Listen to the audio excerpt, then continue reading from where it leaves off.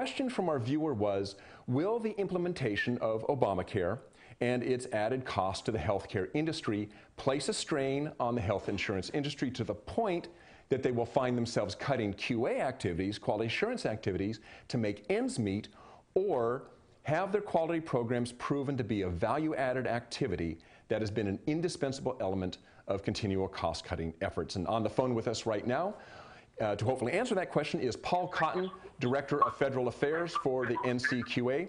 Hey, Paul, how are you doing? Good. How are you, Dirk? Oh, pretty good. So what about that question? Will the Affordable Care Act, or Obamacare as it's now being called by, I guess, both sides of the aisle, will that actually improve the quality of health care, in your opinion? It will. The statute has a number of provisions that are designed to help health plans and providers improve the quality of care. For example, all health plans will now have to have quality improvement programs. The law is going to set up state health insurance exchanges to expand coverage to people who can't afford it today. And in these state health insurance exchanges, there are very specific requirements for the plans on quality. First of all, they have to have accreditation based on their local performance on clinical quality and patient experience of care measures.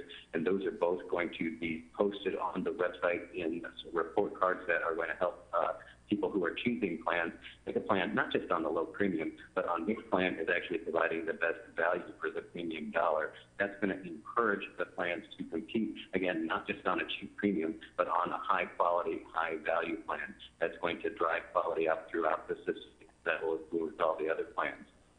In the Medicare Advantage program, very specifically, it also has some very powerful pay-for-performance incentives that have been implemented. Before the law was passed, all the Medicare Advantage plans received more than it cost to care for their enrollees in the traditional Medicare program. What the new law does is roll back those excess payments across the board, and instead only provide bonuses to those plans that have high-quality scores.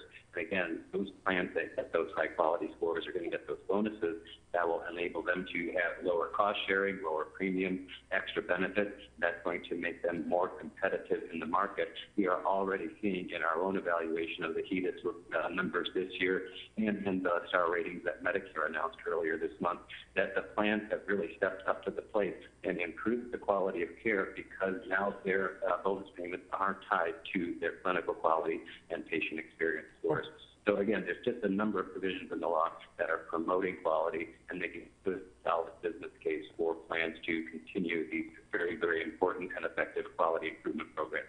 Well, Paul, I guess backing up a little bit is, particularly on the Medicare aspect of it, is kind of hearkening back to what the maybe what I think the viewer was questioning is if the Medicare payouts are less, do you think there's going to be, in some cases, rather than trying to improve efficiency and quality and so forth, that people will simply cut corners because they're not going to be getting the same amount of Medicare money?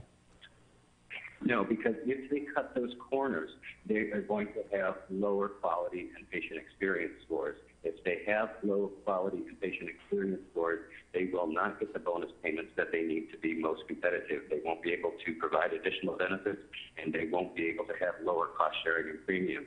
That creates a very powerful market incentive for the plans to take these quality initiatives very seriously.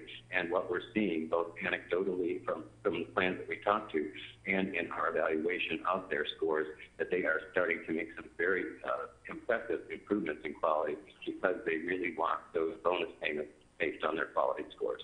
Okay, so basically you're saying the feedback there, in order to keep the system in check, is if they cut corners, it's going to show up in their quality scores. If it shows up in their quality scores, then one way or another they're going to end up paying for it. Yeah, and it's very competitive disadvantage. It's using market forces to promote quality. Okay. Well, Paul, thank you for joining us for a few minutes. It's an interesting topic, and I realize you're at an airport right now, so hopefully we'll be able to get back to you and do a little bit more talking later on.